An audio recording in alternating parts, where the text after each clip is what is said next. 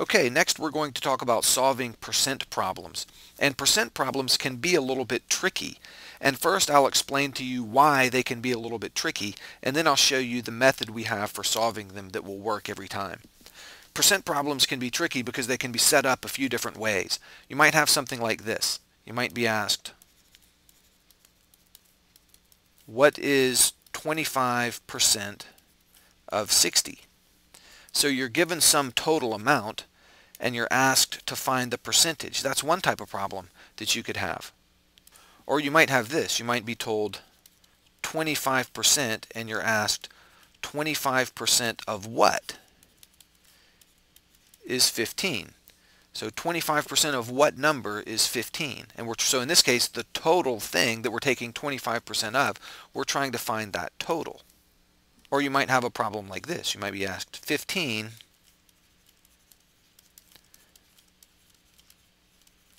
is what percent of 60? So all of these would be questions. I'll put the question marks in there. But there's three different ways that you can approach a percent problem, or three different types of problems that you could be given. You could be asked for one number, or the other number, or the percentage. And keeping that straight is the tricky part. And if you can keep that straight, unfortunately, there's only three things that you have to keep straight. And if you can keep those straight, you can solve the percent problems every time.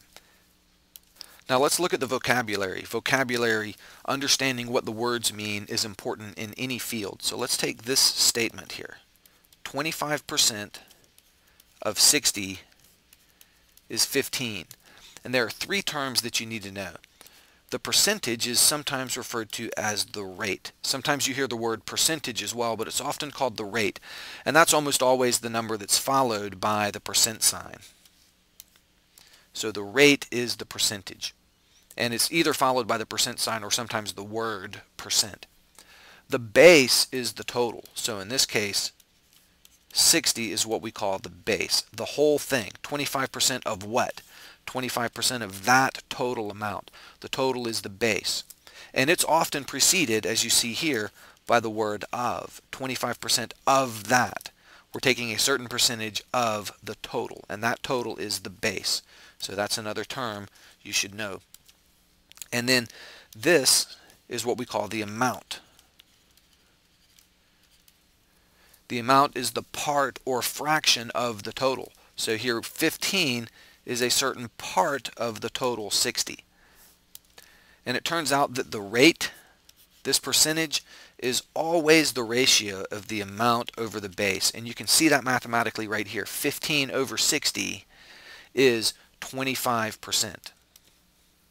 But those three terms you need to know: the rate, the base, and the amount. So let's practice that a few times. Practice identifying those three things: the amount, the base, and the rate. So here's an example. 7.2 is 6% of 120. That's a true statement. 6%, or 6/100ths of this 120, is in fact 7.2. So what is the amount? The amount in this case is the fraction of the whole. 7.2 is part of the 120, so the amount is 7.2 in this case. And the base is the whole. And notice that the base is often preceded by the word of. So we're taking a part of the 120. So the base, the whole thing, is 120. And then the rate is the percentage. And you see the percent sign right there. So the rate here is 6%. Another one, 38% of 180 is 68.4. So what is the amount? Well, we're taking a fraction of 180, or a part of 180. The part that we're taking is 68.4. That's the amount. 68.4 is the amount.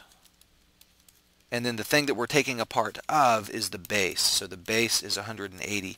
And then the rate is the percentage. And once again, we see the percent sign. So the rate here is 38%. Now, in a lot of cases, what's very typical in a percent problem is that out of these three things, the amount, the base, and the rate, one of them will be unknown.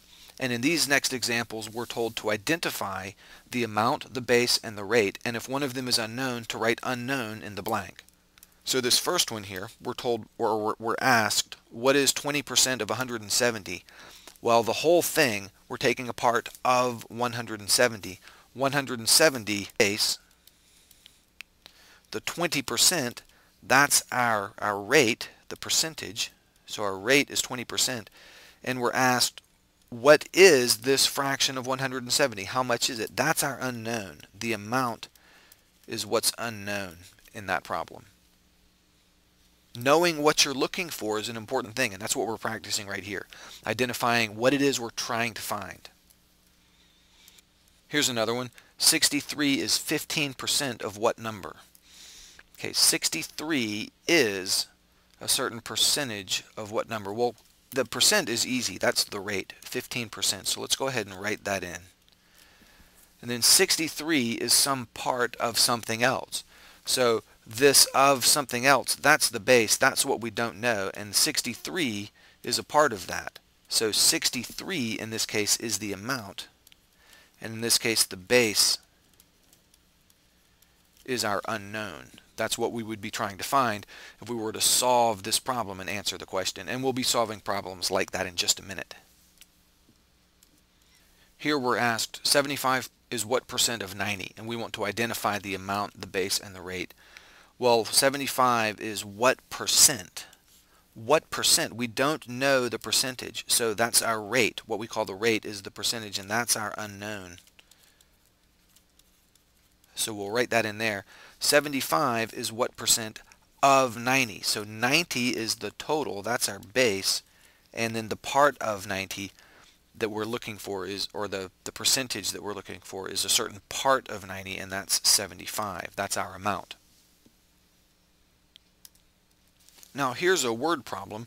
Typically percentages show up in the real world in all sorts of situations. So you need to be able to put this skill to work with a word problem, a problem that describes something going on in the real world. So here we're told that 17% of the 200 students failed the first test. How many of the students was it?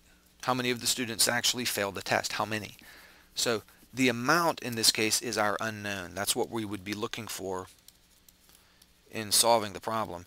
The base, the total, 17% of what? 17% of the 200 students. So that's our base, is the 200 students. And then the rate is the percentage, 17%. And one more like this. We just want to practice identifying out of these three things, which is the amount, which is the base, and which is the rate, and identifying which one is the unknown, the one we're looking for. And here we're told that John drove 280 miles before stopping for gas. At that point in his trip, he had traveled 40% of the way to his destination. What was the total distance to the destination? Okay, when we're asked here, what was the total distance? That total, the entire thing, that's our base, and that's what we don't know in this case. So the base is our unknown. The amount is the fraction of the base, the fraction of the whole, and in this case that's the 280 miles that he's driven so far. So I'll write 280, and we can put our unit on there, miles. And then the rate, we're told that the 280 miles is 40% of the way there, so that's our rate, 40%.